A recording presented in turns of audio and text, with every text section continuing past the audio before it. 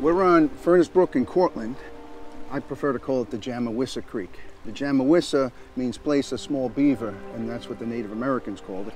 We're standing where a dam once stood for at least 100 years or more. There's no longer a dam.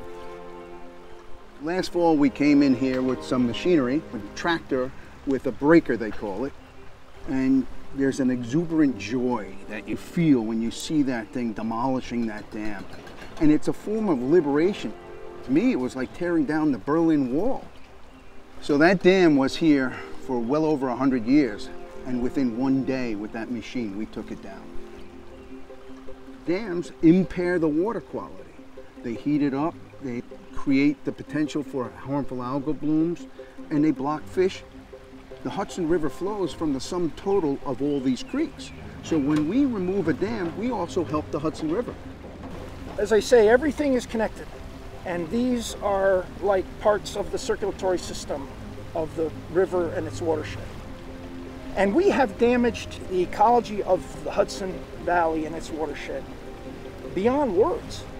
You know, the numbers of fish that were reported here by the first Europeans, they were dumbfounded by the number of fish that they saw, the number of waterfowl that they would see flying by in the fall.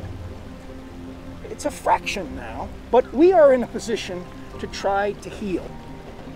That's part of our mission. That's who we are as Riverkeeper. We are beholden to these creatures. That's what we work for. We work for the creeks and the organisms that live here.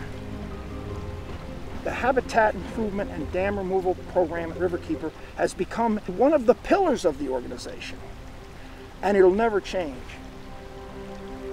This is a frontier, and we hope it becomes contagious to other organizations. We were the first, and we worked in partnership with the DEC, and we can see that this is going to expand, and we hope many more will come down.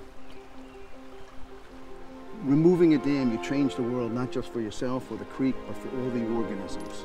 And you've opened up the habitat, and you create these riparian corridors. You get to change the world.